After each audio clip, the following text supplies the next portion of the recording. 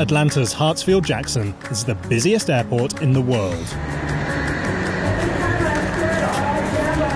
Over 2,500 planes land and take off every day. With more than 250,000 passengers.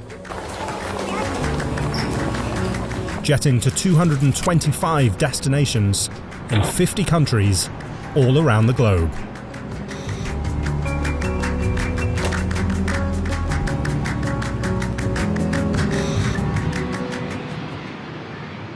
Delta Airlines is responsible for 75% of that air traffic.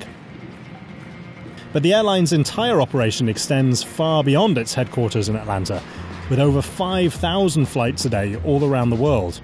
And managing it all is a logistical nightmare. This room is mission control for the airline. It's a place that few of us get to see as passengers, but which has a huge impact on our journeys. There's data coming in here on everything from the weather to our flight paths to air traffic control to passenger issues, and it's all monitored for every plane anywhere in the world.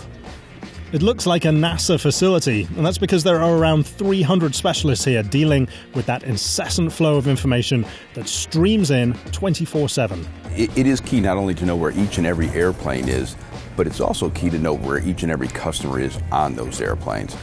Giant screens at the front display the most critical information, and each desk has what looks like the world's most impenetrable spreadsheet. So as you look around this vast office, you'll see that each and every dispatcher, each and every entity has their own flight following tool set specifically to the area of the world with which they're working.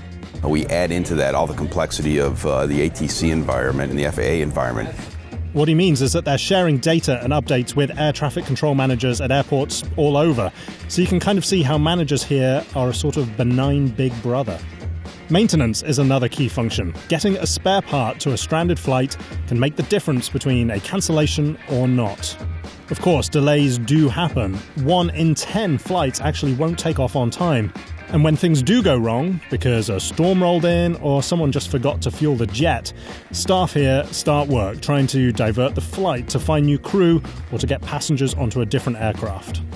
It's a stressful job, and it may be a thankless task, because if it all runs smoothly, passengers will never know this room exists.